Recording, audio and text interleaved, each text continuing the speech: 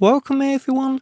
The first step to edit video in S23 Ultra is you're going to open up the gallery and you're going to find the video you want to edit, and then you're just going to tap on the pencil to start the editing. So Samsung gives you a bunch of tools you can play around with. The first one is the trim. So you can just slide this bar to change the start of the video and to change the end of the video. So for the start, you just want to cut that out. You can, not a problem. You also have the crop tool, so you can crop into the video.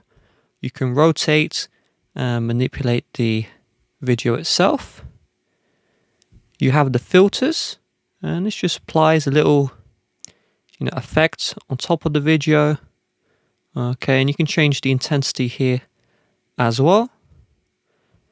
And then we also have some video settings you can play with, like the brightness, exposure, contrast, all that good stuff. Just change the slider until it looks good. That would be my recommendation.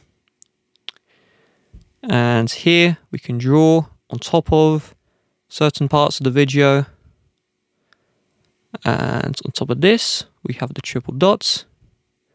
And inside the triple dots, we can save a copy. If you just tap on it done, like this, and then save, this will save over the original. Okay, so tap the triple dots, save as copy if you want to leave the original footage as it is, but then have a new copy which has the changes.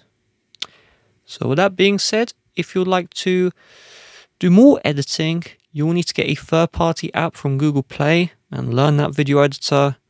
I would recommend LumaFusion. It's on Android and it's very advanced, very good software, and that's what I would use personally. With that being said, if you would like to help support the channel, please do check the description. Bye bye.